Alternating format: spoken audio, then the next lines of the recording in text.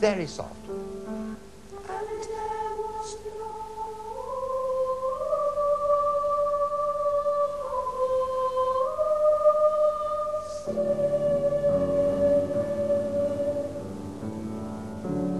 Now warmer now, and one.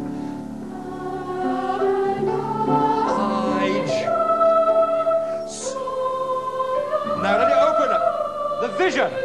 The vision, yes. New. I came to Kingston 21 years ago, and I've taught at the school and worked in the church ever since then. I never ever thought that I'd turn my efforts to finding a new organ.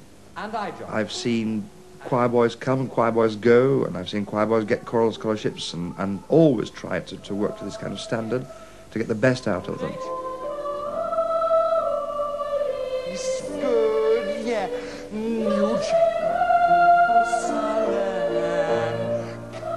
I don't see any reason at all why we shouldn't aim for the best all the time.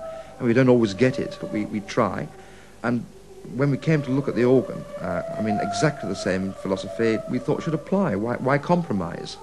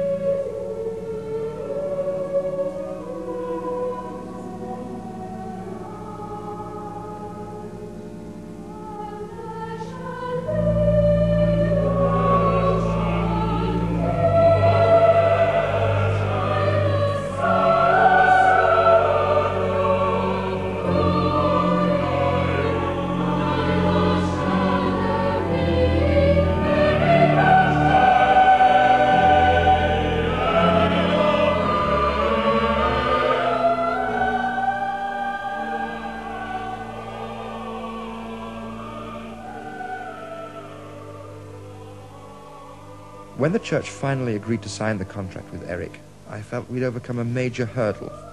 We'd committed ourselves, and that's what...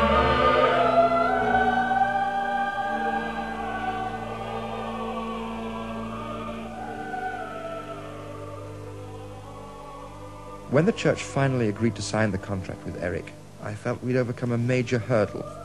We'd committed ourselves, and that's what mattered. The price was about £200,000 to be paid in instalments in Danish kroner. It didn't occur to me to worry about the money. I suppose I'm just an eternal optimist. I thought to myself, there's plenty of money in Kingston, and they'll be enthusiastic to give it to a thing like this.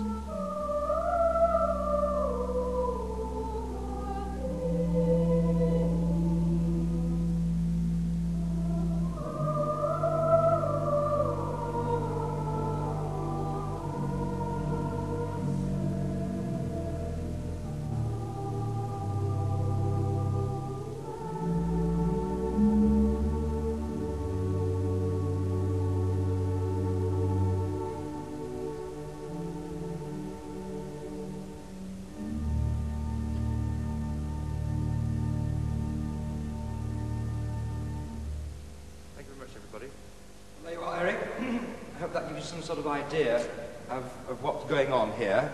and of the use of the organ as, obviously, as basically an accompanying instrument in the Anglican Church service. David, first of all, it was heavenly. Really fantastic. You enjoyed it? Yes, Yeah. yes. Yeah. And all the time, you see, the sound is fluctuating, you know, the organ is getting louder, softer, always discreet. The swell has to be very, very effective and good. That's right. I mean, we're not any longer talking about, you know, the tremendous force of, a solo instrument, but something... And a beautiful bass. Yeah. Beautiful yes. bass is very important. Yeah.